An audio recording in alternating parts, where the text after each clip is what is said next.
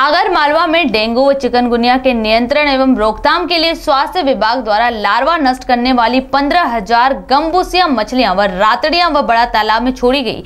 इस मछली को जिले के अन्य तालाबों व पोखरों में भी छोड़ा जाएगा।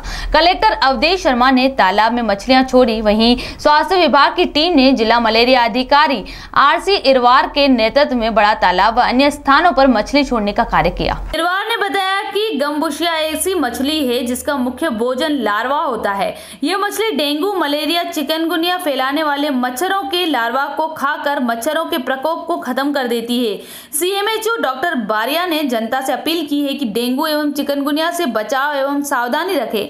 बुखार आने पर तत्काल खून की जांच कराएं। बारिया ने यह भी बताया कि जिले में फीवर एवं लार्वा सर्वे के लिए अभियान भी चलाया जा रहा है। इस दौरान जिला टीकाकरण अधिकारी डॉक्टर राजेश गुप्ता आदि मौजूद थे।